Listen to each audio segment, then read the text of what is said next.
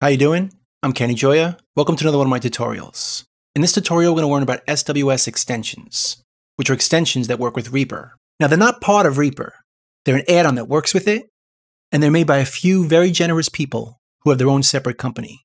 Now, to get the SWS Extensions, we're going to go to their website at standingwaterstudios.com, which is what SWS stands for, Standing Water Studios. So we're going to go over here to Installation, and down here is where you download the extensions for Windows or for Mac. The instructions are over here for Windows and for Mac, and they're pretty simple to follow, but you should quit Reaper before installing them. The next most important thing to do, and I can't stress this enough, is this button right down here, Donate. Now, the guys that created these extensions do it for free. It's called open source, which means you don't have to pay to use it. But I really recommend, and I can't stress this enough, please donate something to them. Whether it be $10 or $20, just donate something. It allows them to keep doing great work and updating these extensions as needed, so that they'll always work with Reaper as Reaper gets updated. So if you find these extensions useful, and I know that you will after watching these tutorials, please donate generously. So now I can go back to Reaper. And if you notice, up here in the menus, there's a whole new menu called Extensions. And this is where the SWS extensions are. We'll go through all this a little bit later. Now, these tutorials are designed to show you how to get the most out of the SWS extensions, showing you what each one does and giving you examples of how to use them to make your workflow simpler and more customized. But what these tutorials are not are a guide to learning the basics of Reaper. I'm assuming that you already know that. Now, it doesn't mean that these tutorials are just for advanced users, because they're not. Most of what we'll be doing is just making routine tasks even easier and giving us more options. But most of these tasks are everyday tasks, not just for tweakers. Now, before we dive into the SWS extensions, there's something basic I want to go over in Reaper, and that's using actions. Go to the Actions menu, choose Show Action List, and these are all the actions in Reaper. And as you can tell, there's thousands of them. Way too many to go over. And now that we've added the SWS extensions, there's even more. These are just the SWS actions. And there's lots of them too.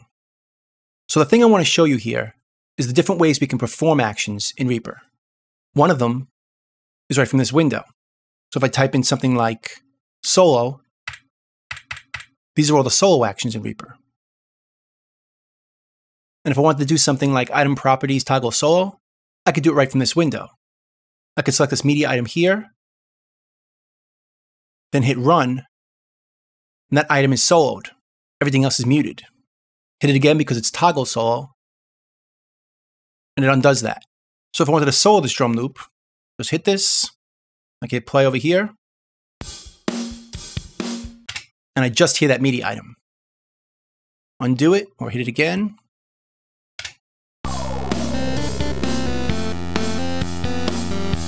I could then hear the whole song again, because it's not soloed. So that's one way of performing an action. But it's not the most convenient way. Because you have to open this dialog, type in solo, and then find the one you want, and then hit run. A better way of doing it is using keystrokes.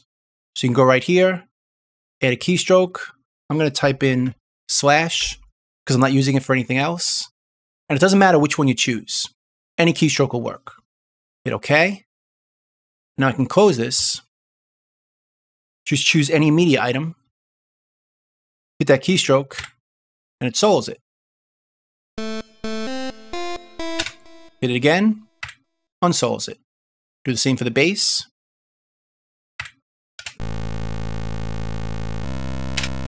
Hit it again, unsolos it.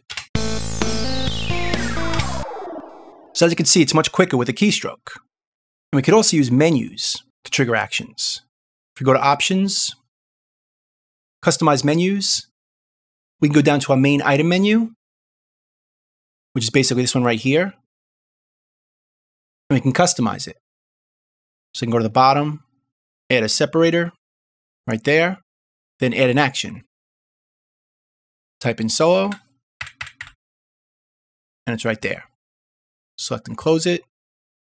Let's move it to the bottom, underneath our separator, and we can even rename it. Solo item, and save and close this. And now it appears in our item menu. right down here, sole item. So I could choose our synth again, go to the menu, sole item, and sold. And to unsole it, just hit it again. And we could also use the contextual menu to select it. Go back to Options, Customize Menus, and instead of using the main item menu, we could choose Media Item Context. And this time I'm going to put it at the top. I'll add a separator again, and an action. Choose this again, select and close, rename it, save and close this. And now we could right-click an item, like the drum loop here, and choose solo item. Hit it again, right-click it, undo that. Do it with our effects drop, solo it, right-click it, unsolo it. So we can customize our menus to perform any action we want. And we could also put any action in our toolbar over here. Right-click over here, go to Customize Toolbar. Let's delete a bunch I don't use, just remove them. And let's add a new one.